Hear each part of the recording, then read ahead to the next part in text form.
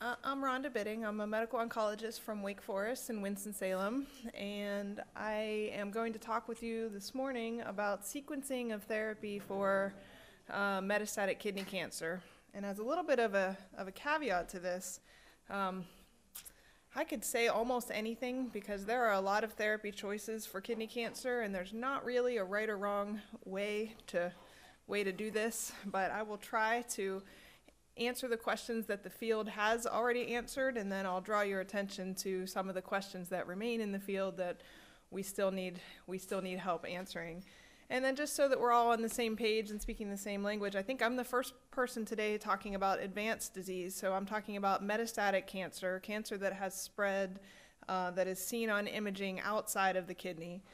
And so I'll go ahead and get started. So this is a good time to be a kidney cancer doctor. It's been there's a wealth of options available to us, and things have changed very quickly over the last 10 or 15 years. So as you see here in this slide, even over just the last 2 or 3 years, we've had new drugs approved for the treatment of advanced kidney cancer. And we basically have almost an embarrassment of riches. We have drugs that fall into 5 different categories. We have drugs that use your immune system to fight the cancer, immunotherapy. We have oral agents that target different pathways, the VEGF pathway, which I'll talk a little bit more about, the mTOR pathway. We have combination treatment, and we have oral drugs that target multiple pathways. And so we have a lot of options. The drugs that are shown in yellow are the ones that were approved over just the last 2 years. And with all these options brings a lot of questions as to what drug to give to who, when. And I'm not going to go through this other than to show that we've learned about 20 years ago now, sort of more about the biology of how kidney cancer works. And we know that there's 2 main pathways that are important for the development of kidney cancer and the spread of kidney cancer. And those are the VEGF pathway, which is shown here, and the mTOR pathway, which is over there. The pathways, the point in either case is that when those pathways are active, cancer cells grow and proliferate.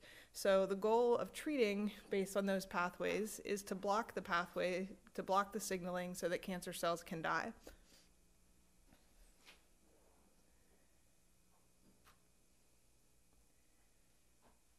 And so as I go through this, I'm going to go through some of the questions that have come up in the field over the last 10, 15 years. And one of which is, now that we understand that these pathways are important for kidney cancer, is there one that is better to target first? So should we target the VEGF pathway first, or should we target the mTOR pathway first when we're trying to treat patients that have advanced or metastatic disease? So this has been asked in multiple ways, and for the most part has been answered. We say, in general, we know that in first-line therapy, targeting the VEGF pathway is better. There's been probably the most definitive study to show this is this study that I mentioned here, where everolimus patients were started either with everolimus, which is an mTOR inhibitor, or sunitinib, which is a VEGF pathway inhibitor. And then when they progressed, they got the other drug. And it essentially showed that it was better to start with the VEGF pathway inhibitor in general. Now, there are some exceptions to these rules, but in general, that was better. Another question that has come up is, does it matter what type of kidney cancer you have? So most kidney cancer is clear cell kidney cancer. About 10 to 15% is considered non-clear cell kidney cancer. And non-clear cell kidney cancer has a little bit of a different biology, and so the question has been asked, is it better to treat with a little different drugs if you're treating a different biology? But at this point in time, we still believe that starting treatment with a VEGF inhibitor, regardless of the underlying subtype of the cancer, is the right way to go. So is it better to target VEGF or mTOR when you're starting out? Well, we think VEGF. But there are some exceptions to this rule, which I didn't really get into. But across the board, we usually start out with a treatment that targets the VEGF pathway. So if we know that there are two pathways that are important in the biology of kidney cancer, wouldn't it make sense to just try to target them both at the same time? And maybe if you could target both pathways, you would have a better effect on the cancer. So this question has also been asked many times in many different ways over the last 10 or 15 years, combining the different VEGF inhibitors that are shown here, the ones that are approved, including some that never did make it to FDA approval, and combining those drugs with the mTOR inhibitors, which are either temsirolimus or everolimus. And across the board, we've determined that this combination might be better for treating cancer in terms of the effectiveness on the cancer, but in general is considered to be too toxic for patients. And I thought that this question had been sort of definitively answered until a couple of years ago, when was a little bit of a surprise to me. There was another study that was reported that used this drug, lenvatinib, which is a VEGF inhibitor, but also hits a couple other targets, and combined lenvatinib with everolimus, an mTOR inhibitor. And patients were randomized to receive the combination therapy or each of the drugs individually. And it was shown that patients receiving the combination therapy, which is this blue line here, had improved progression-free survival when you combined the two drugs versus either alone. So this combination therapy is actually now FDA approved. So the question, can VEGF and mTOR inhibitors be combined safely? The answer is yes, certain drugs in certain patients. The toxicity is still pretty high. And then importantly, this approval is only in the second line setting. So the question that we started out was, what do we start with when we're treating advanced disease? So this is still not an option for when you start out to treat advanced disease. So if you're supposed to start out with a VEGF inhibitor, which one is the best? This question has also been asked in a number of different ways over the years, and two VEGF inhibitors were compared directly head-to-head, pazopanib and sunitinib. And in this study, where the patients were randomized to receive one or the other, we've shown that the effectiveness against the cancer is similar regardless of which drug you choose. But there is a difference in side effects and side effect profile. And so that led to another study where patients started out receiving one drug and then had a little bit of a washout period, switched over to the other drug, and at the end of all of this were asked which drug did they prefer taking. And 70% of patients preferred pazopanib over sunitinib for a variety of reasons, as shown here, mostly better quality of life, less fatigue, less taste change, less GI side effects. So which VEGF drug is better to start with? Well, in terms of fighting the cancer, they're about the same, but patients generally find that pazopanib is better tolerated than sunitinib. Now, a caveat to this question is that this is only talking about clear cell renal cell carcinoma. When you're talking about non-clear cell or the other more rare types of kidney cancer, most of the data still sits with sunitinib, and so you can't necessarily assume that the same thing holds true. So if it's non-clear cell, sunitinib is still the way to start. So we have kind of understood that either pazopanib or sunitinib are accepted as the first-line treatment for metastatic kidney cancer. But importantly, multiple of these studies have shown that only about half of patients will be well enough to go on to receive second-line therapy. And so that really highlights the need to get it right when you're picking the first-line therapy. And so the question where there's been most action in the most recent years is, can we do better than single-agent VEGF inhibitor in the first-line setting for metastatic disease?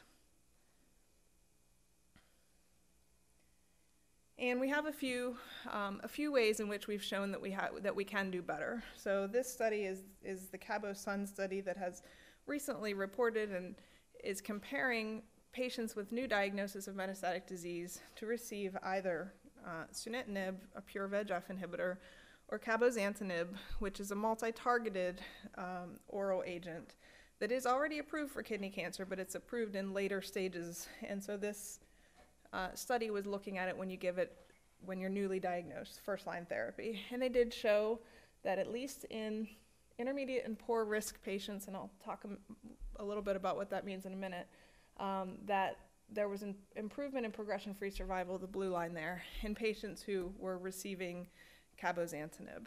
And so this is now an option for this is now not yet FDA approved, but soon likely will be in the frontline setting, and is an option in some patients for starting out treatment for metastatic kidney cancer.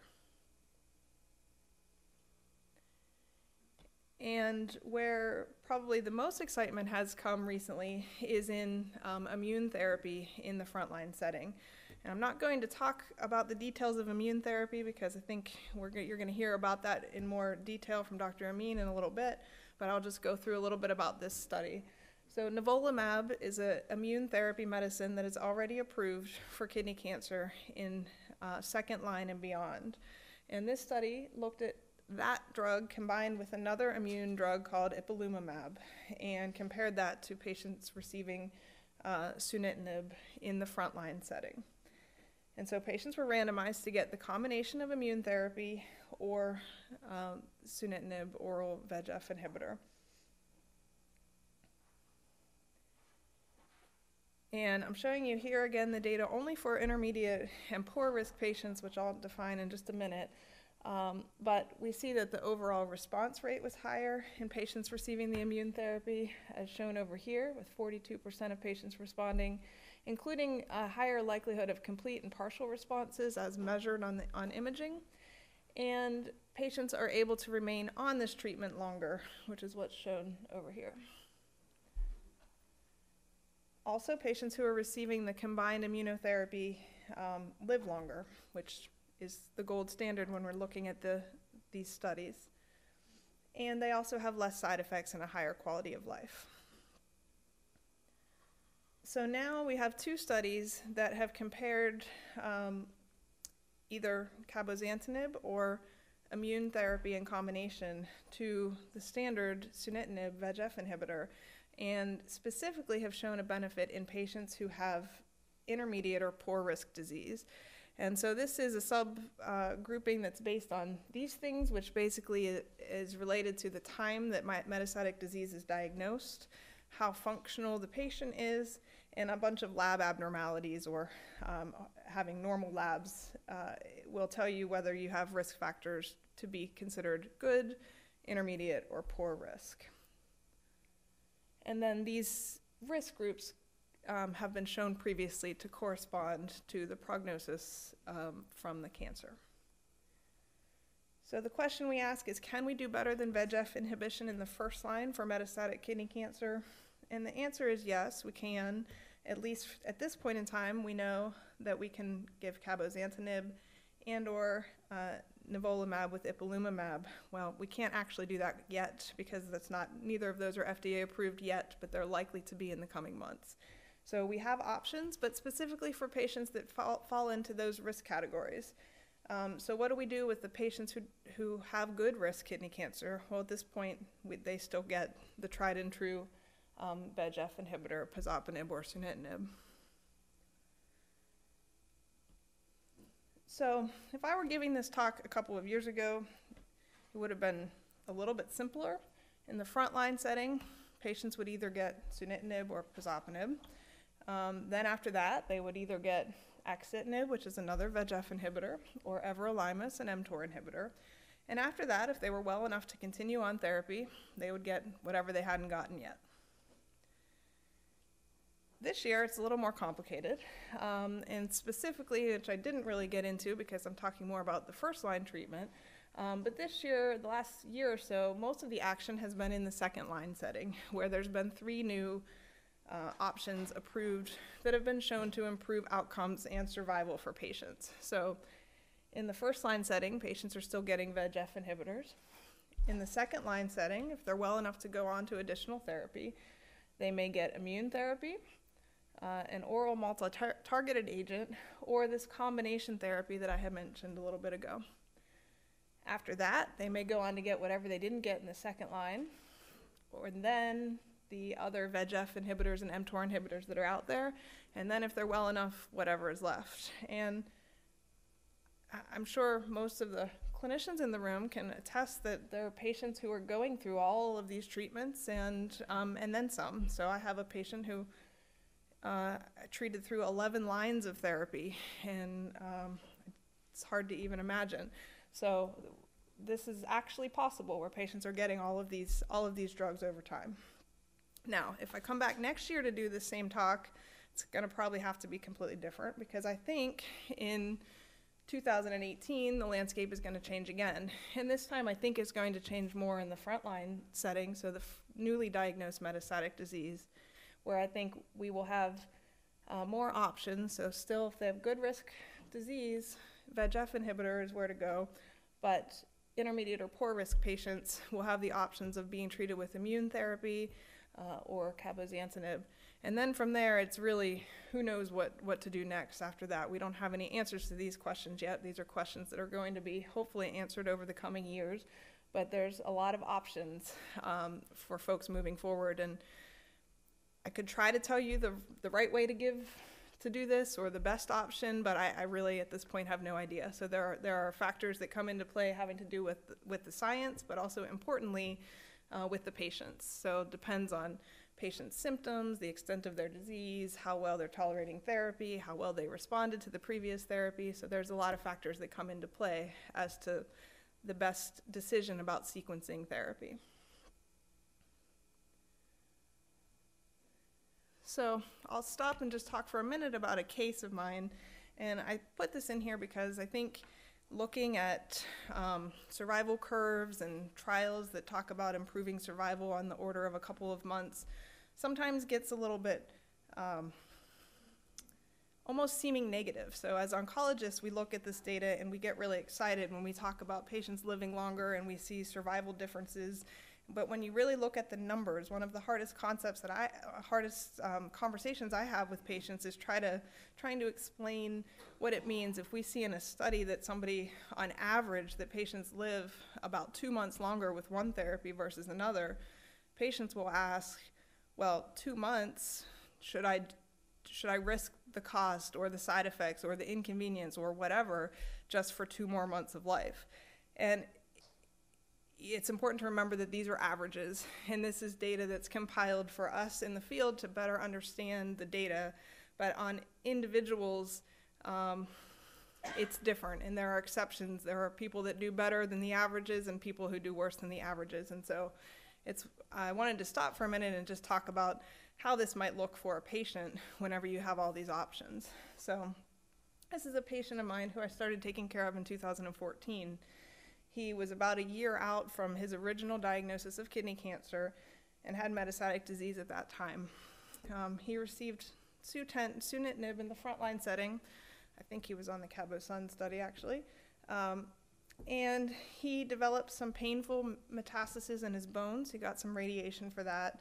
Eventually progressed and went on to second-line treatment, which was with a VEGF inhibitor, axitinib, in 2015. If you remember my landscape, this is kind of where we were. So he started with sunitinib, he went to axitinib.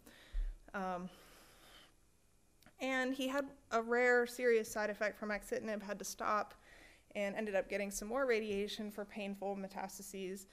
And right around the holidays, about 2 years ago, he was in the hospital with more symptoms. He had disease in his spine and his lungs. He was really sick. And so we sat down together and talked about whether it was time for hospice. And he had a goal, and his goal was to get to this Disney cruise. His whole extended family had planned a Disney cruise, like 30 of them, and it was in March, and at this time it was January, and his goal was that he needed to get to this cruise. So we talked about what to do. He decided he wanted to try additional therapy. So we started nivolumab, which had just recently been approved at that time. And he made it to his Disney cruise. He was still in a wheelchair at that time. He had also, when we had started, he was on a lot of pain medicines. He had a catheter in his lung that was draining fluid.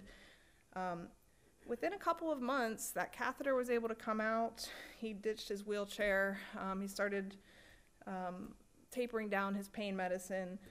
over the summer, he was very active out chopping wood, working in his garden, hardly on any pain meds. He gained about 20 pounds. He was doing great. That was last summer. I just saw him last week, and he's still on nivolumab. It's been almost 2 years. He's getting his 47th cycle, and he's doing great. And this is just highlighting the fact that we're lucky as clinicians in this field because things have changed so quickly. So in 2015, I didn't think I had a whole lot that I could offer him. And now here we are almost in 2018, and he still has a whole bunch of options ahead of him when he needs them. So it's a good time to be in the field. So in conclusion, we've had 10 drugs that are FDA approved since 2005. There's more to come, including likely in the next year. We now have long-term survivors who have metastatic disease. And so this is great, but we can still do better, and we need to do better. So we need biomarkers that help us figure out which drug to give to which patients when. And we need more data about how to take all these drugs that are out there and put them in the right order or the right combination so that we can improve outcomes even further. And then I didn't even mention the fact that in some cases there's a role for surgery, even in the setting of advanced or metastatic disease, and we don't really know how to incorporate that into all this new data either. So I think the standard of care will change over the next year, but we have a lot of options and we still have a lot to learn. Any questions?